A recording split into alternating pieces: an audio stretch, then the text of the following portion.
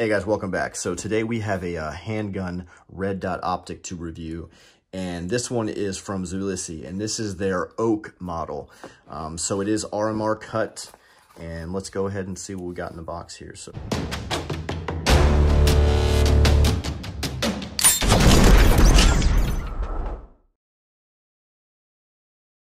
first and foremost, we got some paperwork, and it is the oak red dot and cleaning cloth. Battery, it's nice to have.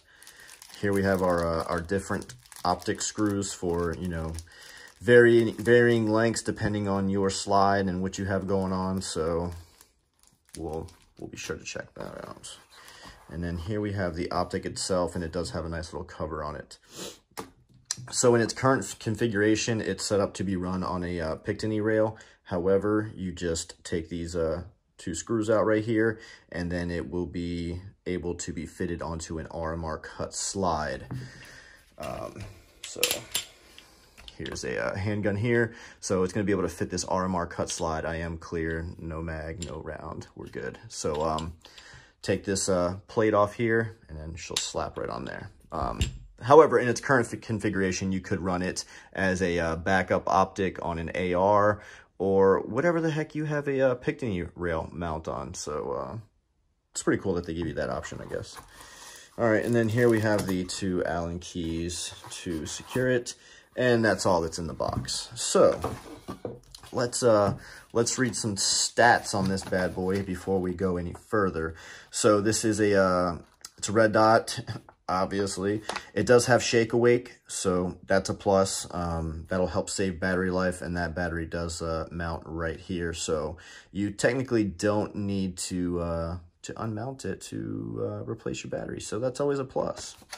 All right, so it has a high-performance multi-layer coated lens for a sharper image. It's made of 6061 aircraft-grade aluminum. It is IPX7 waterproof rated for trouble-free performance.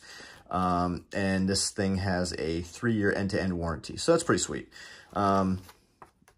Plus minus, obviously, for your brightness. So it is manual brightness. It's not auto. So I don't know if I kind of am leaning more towards manual nowadays versus auto. I have both, so it doesn't really matter to me either way. So I think it's pretty cool. Whatever setting you set it to, that's where it's going to shake awake and be right back at that setting. So just know that. All right, it comes with both the picatinny rail mount and the Trigicon RMR cut, so we're going to be good either way. And then obviously you'll have your windage adjustments here for up and down, and then right here for left and right. And this is a 3 MOA reticle, so we're going to get this thing going here in a second. I'll put a battery in there and see what we got. Anything else on here that is pertinent to us right now? The adjustments, what are they? At 50 yards, 1 click will yield about 1/2 inch of adjustment. All right, that's cool. That's cool. So 1 click equals 1 MOA at 100 yards. All right, pretty standard stuff. All right, so let me go ahead and get this this picatinny rail off of here, and then we'll just be left with the optic in its RMR cut configuration. So I'll be right back. All right, so we've got the picatinny rail base mount off of there, and you see how it would just line up with those front lugs right there, and then your two screws line up, and that's how that whole piece attaches right there. But we're not going to need that. We just need the RMR cut piece right here. So again, clear. This is going to sit right on top here, and those two screws will bolt right up to our RMR slide. I'm not going to install it on camera because that's frowned upon via YouTube's rules, so it is what it is. So you get the tool to be able to take this battery tray out here. So I'm going to go ahead and give that a couple of screws real quick. We'll go ahead and get that installed, and then we will be on our way to getting this thing on the pistol and seeing what we got. Say a little bit of an inconvenient spot and location, but I've seen worse. I've seen much worse. So All right, it's already got a battery. I didn't even bother to press the on button to see if it turned on, but no worries. Better to check and make sure that it's there than to just assume and not know what you have going on. All right, so that's tightened back down. Press this on button here, and we've got a dot. So let me see if I can get that in the camera for you guys. There she is. And then I'll try to go through the brightness settings real quick. So it's getting brighter. Bright, bright, bright. All right, I'm gonna go ahead and turn it back down.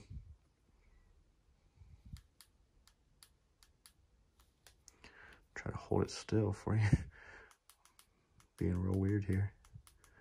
All right, and then it goes all the way black. So cool. That's a pretty clear dot for, especially you guys seeing it through the camera. It's going to be a little bit weirder and distorted, but with my eye, it looks much better.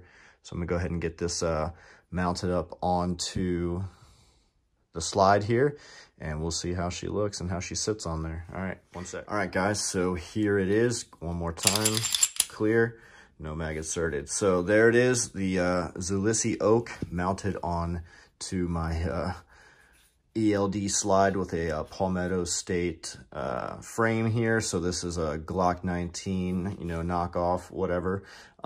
So I think it looks pretty awesome sitting up here.